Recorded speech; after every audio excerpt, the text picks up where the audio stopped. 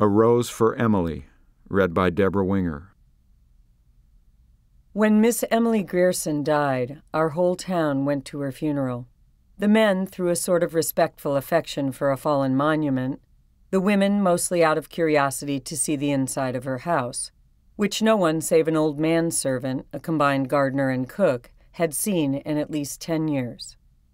It was a big, squarish frame house that had once been white, decorated with cupolas and spires and scrolled balconies in the heavily lightsome style of the 70s, set on what had once been our most select street. But garages and cotton gins had encroached and obliterated even the august names of that neighborhood. Only Miss Emily's house was left, lifting its stubborn and coquettish decay above the cotton wagons and the gasoline pumps, an eyesore among eyesores. And now Miss Emily had gone to join the representatives of those august names, where they lay in their cedar-bemused cemetery among the ranked and anonymous graves of Union and Confederate soldiers who fell at the Battle of Jefferson. Alive, Miss Emily had been a tradition, a duty, and a care, a sort of hereditary obligation upon the town, dating from that day in 1894 when Colonel Sartoris, the mayor, he who fathered the edict that no Negro woman should appear on the streets without an apron, remitted her taxes, the dispensation dating from the death of her father on into perpetuity. Not that Miss Emily would have accepted charity. Colonel Sartoris invented an involved tale to the effect that Miss Emily's father had loaned money to the town, which the town, as a matter of business, preferred this way of repaying. Only a man of Colonel Sartoris's generation and thought could have invented it, and only a woman could have believed it. When the next generation, with its more modern ideas, became mayors and aldermen, this arrangement created some little dissatisfaction. On the first of the year, they mailed her a tax notice. February came, and there was no reply. They wrote her a formal letter asking her to call at the sheriff's office at her convenience. A week later, the mayor wrote her himself, offering to call or to send his car for her, and received in reply a note on paper of an archaic shape, in a thin, flowing calligraphy in faded ink, to the effect that she no longer went out at all. The tax notice was also enclosed without comment. They called a special meeting of the Board of Aldermen. A deputation waited upon her, knocked at the door through which no visitor had passed since she ceased giving china painting lessons 8 or 10 years earlier. They were admitted by the old Negro into a dim hall from which a stairway mounted into still more shadow. It smelled of dust and disuse, a close, dank smell. The Negro led them into the parlor. It was furnished in heavy leather-covered furniture. When the Negro opened the blinds of one window, they could see that the leather was cracked, and when they sat down, a faint dust rose sluggishly about their thighs, spinning with slow motes in the single sun ray. On a tarnished gilt easel before the fireplace stood a crayon portrait of Miss Emily's father. They rose when she entered, a small, fat woman in black, with a thin gold chain descending to her waist and vanishing into her belt, leaning on an ebony cane with a tarnished gold head. Her skeleton was small and spare. Perhaps that was why what would have been merely plumpness in another was obesity in her. She looked bloated, like a body long submerged in motionless water, and of that pallid hue. Her eyes, lost in the fatty ridges of her face, looked like 2 small pieces of coal pressed into a lump of dough as they moved from one face to another while the visitors stated their errand. She did not ask them to sit. She just stood in the door and listened quietly until the spokesman came to a stumbling halt. Then they could hear the invisible watch ticking at the end of the gold chain. Her voice was dry and cold. "I have no taxes in Jefferson. Colonel Sartoris explained it to me. Perhaps one of you can gain access to the city records and satisfy yourselves." "But we have. We are the city authorities, Miss Emily. Didn't you get a notice from the sheriff signed by him?" "I received a paper, yes," Miss Emily said. Perhaps he considers himself the sheriff. I have no taxes in Jefferson. But there is nothing on the books to show that. You see, we must go by the...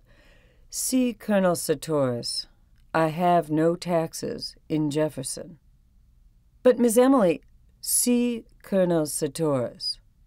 Colonel Sartoris had been dead almost 10 years. I have no taxes in Jefferson. Toby? The Negro appeared. Show these gentlemen out. So she vanquished them, horse and foot, just as she had vanquished their fathers 30 years before about the smell. That was 2 years after her father's death and a short time after her sweetheart, the one we believed would marry her, had deserted her. After her father's death, she went out very little. After her sweetheart went away, people hardly saw her at all. A few of the ladies had the temerity to call, but were not received. And the only sign of life about the place was the Negro man, a young man then, going in and out with a market basket. Just as if a man, any man, could keep a kitchen properly, the ladies said. So they were not surprised when the smell developed. It was another link between the gross, teeming world and the high and mighty Griersons. A neighbor, a woman, complained to the mayor, Judge Stevens, 80 years old. "But what will you have me do about it, madam?" he said. "Why, send her word to stop it," the woman said. "Isn't there a law?" "I'm sure that won't be necessary," Judge Stevens said. "It's probably just a snake or a rat that nigger of hers killed in the yard. I'll speak to him about it." The next day he received 2 more complaints, one from a man who came in diffident deprecation. "We really must do something about it, Judge. I'd be the last one in the world to bother Miss Emily, but we've got to do something." That night the Board of Aldermen met, 3 graybeards and 1 younger man, a member of the rising generation. "It's simple enough," he said. "Send her word to have her place cleaned up. Give her a certain time to do it in, and if she don't—" "Damn it, sir," Judge Stevens said, "will you accuse a lady to her face of smelling bad?" So the next night, after midnight, 4 men crossed Miss Emily's lawn and slunk about the house like burglars, sniffing along the base of the brickwork and at the cellar openings, while one of them performed a regular sewing motion with his hand out of a sack slung from his shoulder. They broke open the cellar door and sprinkled lime there, and in all the outbuildings. As they recrossed the lawn, a window that had been dark was lighted, and Miss Emily sat in it, the light behind her, and her upright torso motionless as that of an idol. They crept quietly across the lawn and into the shadow of the locusts that lined the street. After a week or 2, the smell went away. That was when people had begun to feel really sorry for her. People in our town, remembering how old Lady Wyatt, her great-aunt, had gone completely crazy at last, believed that the Griersons held themselves a little too high for what they really were. None of the young men were quite good enough for Miss Emily and such. We had long thought of them as a tableau, Miss Emily a slender figure in white in the background, her father a spraddled silhouette in the foreground, his back to her and clutching a horsewhip, the 2 of them framed by the back-flung front door. So when she got to be 30 and was still single, we were not pleased exactly, but vindicated. Even with insanity in the family, she wouldn't have turned down all of her chances if they had really materialized. When her father died, it got about that the house was all that was left to her, and in a way people were glad. At last they could pity Miss Emily. Being left alone and a pauper, she had become humanized. Now she too would know the old thrill and the old despair of a penny more or less. The day after his death, all the ladies prepared to call at the house and offer condolence and aid, as is our custom. Miss Emily met them at the door, dressed as usual and with no trace of grief on her face. She told them that her father was not dead. She did that for 3 days, with the ministers calling on her and the doctors, trying to persuade her to let them dispose of the body. Just as they were about to resort to law and force, she broke down and they buried her father quickly. We did not say she was crazy then. We believed she had to do that. We remembered all the young men her father had driven away, and we knew that with nothing left, she would have to cling to that which had robbed her, as people will. She was sick for a long time. When we saw her again, her hair was cut short, making her look like a girl, with a vague resemblance to those angels in colored church windows, sort of tragic and serene. The town had just let the contracts for paving the sidewalks, and in the summer after her father's death, they began the work. The construction company came with niggers and mules and machinery, and a foreman named Homer Barron, a Yankee, a big, dark, ready man, with a big voice and eyes lighter than his face. The little boys would follow in groups to hear him cuss the niggers, and the niggers singing in time to the rise and fall of picks. Pretty soon, he knew everybody in town. Whenever you heard a lot of laughing anywhere about the square, Homer Barron would be in the center of the group. Presently, we began to see him and Miss Emily on Sunday afternoons driving in the yellow-wheeled buggy and the matched team of bays from the livery stable. At first, we were glad that Miss Emily would have an interest, because the ladies all said, "Of course a Grierson would not think seriously of a Northerner, a day laborer." But there were still others, older people, who said that even grief could not cause a real lady to forget noblesse oblige, without calling it noblesse oblige. They just said, "Poor Emily, her kinsfolk should come to her." She had some kin in Alabama, but years ago her father had fallen out with them over the estate of old Lady Wyatt, the crazy woman, and there was no communication between the two families. They had not even been represented at the funeral. And as soon as the old people said, "Poor Emily," the whispering began. "Do you suppose it's really so?" they said to one another. "Of course it is. What else could—" This behind their hands. Rustling of craned silk and satin behind jalousies closed upon the sun of Sunday afternoon, as the thin, swift clop, clop, clop of the matched team passed. Poor Emily. She carried her head high enough, even when we believed that she was fallen. It was as if she demanded more than ever the recognition of her dignity as the last Grierson, as if it had wanted that touch of earthiness to reaffirm her imperviousness. Like when she bought the rat poison, the arsenic. That was over a year after they had begun to say, "Poor Emily," and while the two female cousins were visiting her. "I want some poison," she said to the druggist.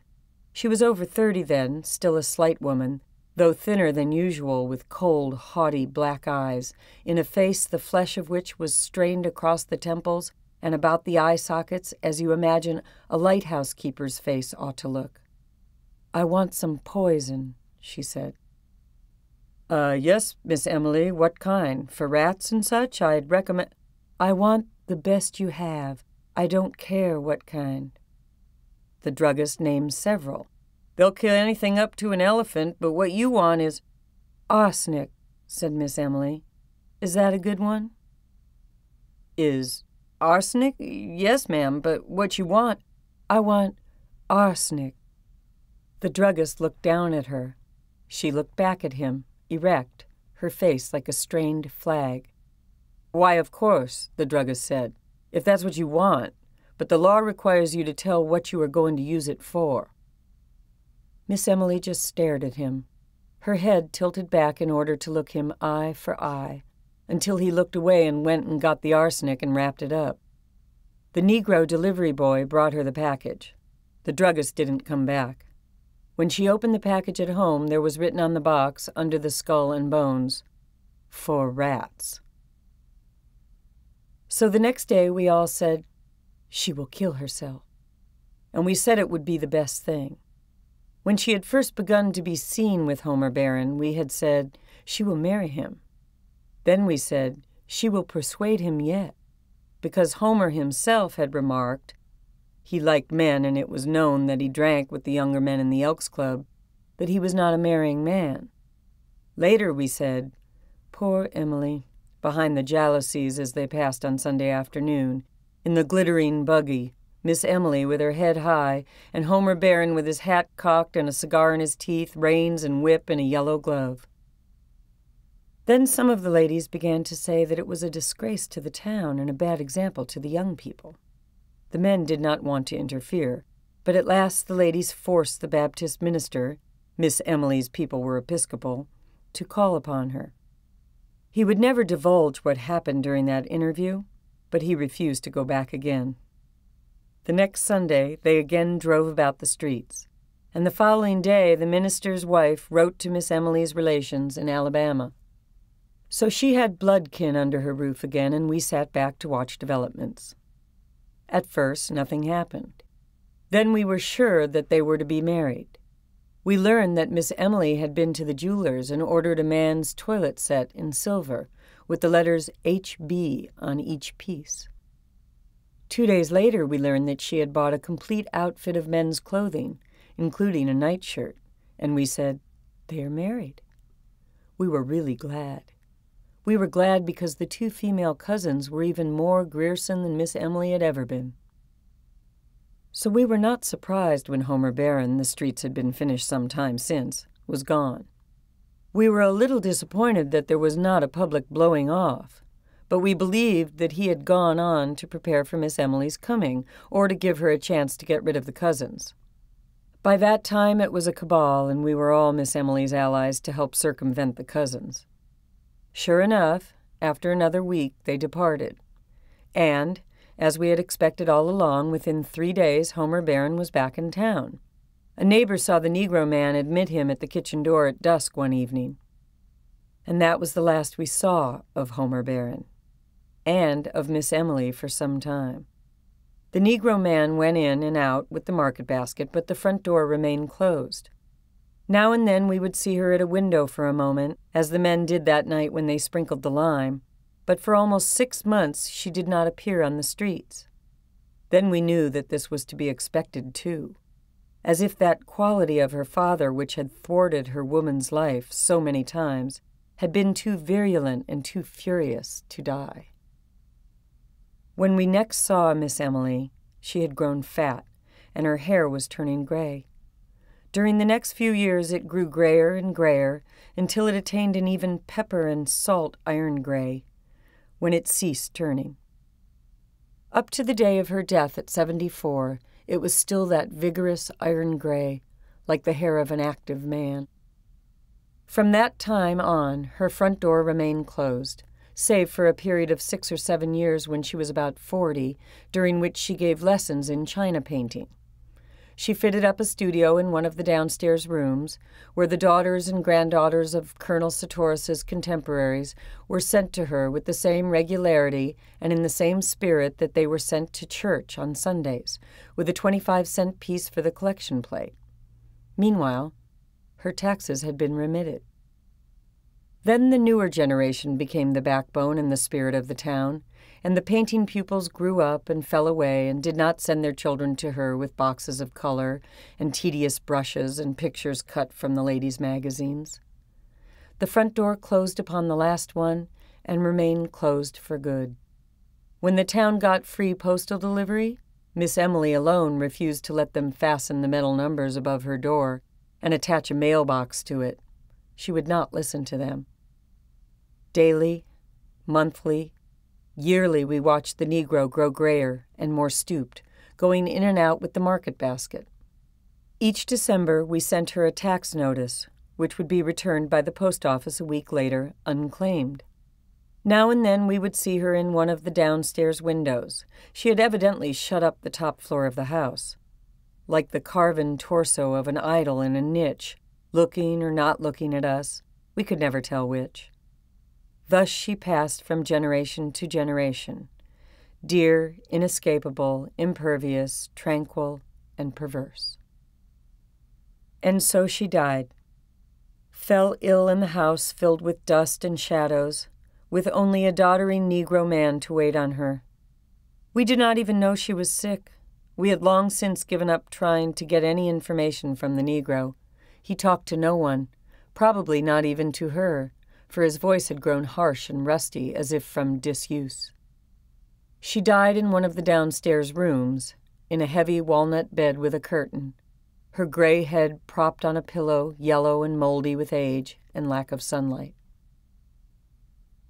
The Negro met the first of the ladies at the front door and let them in, with their hushed, sibilant voices and their quick, curious glances, and then he disappeared. He walked right through the house and out the back and was not seen again. The two female cousins came at once. They held the funeral on the second day, with the town coming to look at Miss Emily beneath a mass of bought flowers, with the crayon face of her father musing profoundly above the bier, and the ladies sibilant and macabre, and the very old men, some in their brushed Confederate uniforms, on the porch and the lawn, talking of Miss Emily as if she had been a contemporary of theirs, believing that they had danced with her and courted her, perhaps, confusing time, with its mathematical progression, as the old do, to whom all the past is not a diminishing road, but instead a huge meadow which no winter ever quite touches, divided from them now by the narrow bottleneck of the most recent decade of years. Already we knew that there was one room in that region above stairs which no one had seen in 40 years, and which would have to be forced. They waited until Miss Emily was decently in the ground before they opened it. The violence of breaking down the doors seemed to fill this room with pervading dust. A thin, acrid pall, as of the tomb, seemed to lie everywhere upon this room, decked and furnished as for a bridal. Upon the valance curtains of faded rose color, upon the rose-shaded lights, upon the dressing table, upon the delicate array of crystal and the man's toilet things backed with tarnished silver, silver so tarnished that the monogram was obscured. Among them lay a collar and tie, as if they had just been removed, which, lifted, left upon the surface a pale crescent in the dust. Upon a chair hung the suit, carefully folded. Beneath it, the two mute shoes and the discarded socks. The man himself lay in the bed. For a long while we just stood there, looking down at the profound and fleshless grin. The body had apparently once lain in the attitude of an embrace, but now the long sleep that outlasts love, that conquers even the grimace of love, had cuckolded him. What was left of him, rotted beneath what was left of the nightshirt, had become inextricable from the bed in which he lay, and upon him and upon the pillow beside him lay that even coating of the patient and biding dust. Then we noticed that in the second pillow was the indentation of a head. One of us lifted something from it, and leaning forward, that faint and invisible dust dry and acrid in the nostrils, we saw a long strand of iron-gray hair.